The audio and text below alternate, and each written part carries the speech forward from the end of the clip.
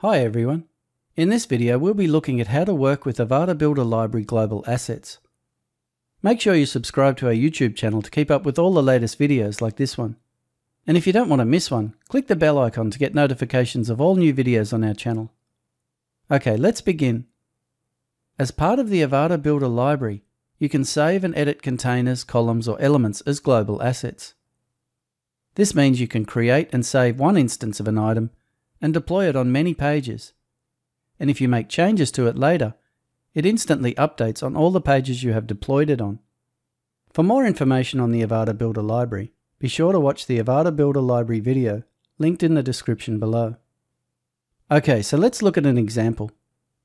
On the Avada Gym pre-built website, there is a container at the bottom of the page here that is the perfect candidate to be a global container, as the same container is at the bottom of every page on the site, just above the footer. But this website was made before global containers were introduced, and so for my example, I'm going to save this container as a global container, add it to all the pages, replacing the old one, and then make some changes to that global container. To start, I'm going to save my container here to the library. I'll just call this one CTA for call to action. And the only thing I need to do to make it global is to tick this Save as Global checkbox when saving it. Okay, there's my global container, and as you can see it has a globe icon on it to differentiate it from a normal save container. And when we close the library, you can now see it is a global container from the globe icon and the different color border and element controls. In the backend builder, global elements have a different background color. Okay, so now I need to go and replace the old container with the global one on all the other pages. I could add it from the library, or I could also just use the builder's right-click feature to simply copy the global container and paste it in. I'll copy this and save the page, and then I'll come over to one of my other pages, right-click on the existing container, and choose Paste Before. And then I will delete the old container and save the page again. I'll just do that to all the pages and then I'll be back.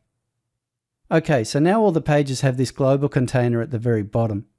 The advantage of doing it this way is that if I need to make a change to this container at any time, I don't have to edit each page again. Now they're all connected. So let's say I now realize I want to add something else to the CTA container. Because it's global, any edits I make will be reflected on all pages it's deployed on. I can either edit it on any instance where it is deployed, or I can navigate to Avada Library. And here I can see my saved items. In this case, I only have the one. If I mouse over my CTA container, which I can see is global from this icon, I can choose to edit it. This opens it in the Avada Builder, and I'll just quickly make my changes. I'll change this first column to 3/5, and change the button column to 1/5, and then clone it, which adds another button to my container. I'll just edit that button and call that one Visit Us. Now I won't set this up in this example, but I could get that button to trigger a modal with a Google map on it, or I could just link it to another page. See the link docs below the video for more information on modals. All I have to do now is save my changes. And now I'll return to one of the pages to see our changes. Let's refresh and scroll down to see our freshly updated global container.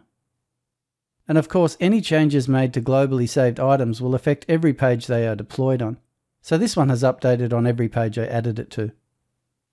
If for some reason you wish to edit a global item without it affecting the other deployed items, if you edit the page in question and mouse over the globe icon at the top right of the item, you'll see that you can click on that icon to disable its global status. In this way, you can edit a particular instance of that item without it affecting the others. I'll just click the globe, and we get a dialog asking us to confirm our action. I'll just say yes to this, and now we can edit it as we wish. But then of course it's no longer global and will no longer be updated if the global container is. Also, if you delete a global element on the page, it does not remove it from the library, just that one instance of it. Okay, that's global assets in the Avada Builder Library. It's an especially useful tool when you have the same content in multiple places on your website, and you want an easy way to update them all at once. This concludes our video on how to work with Avada Builder Library Global Assets. Make sure you subscribe to our YouTube channel to keep up with all the latest videos. And if you have any questions or need assistance, please create a support ticket and our team will gladly assist you. As always, we want to thank you for choosing Avada.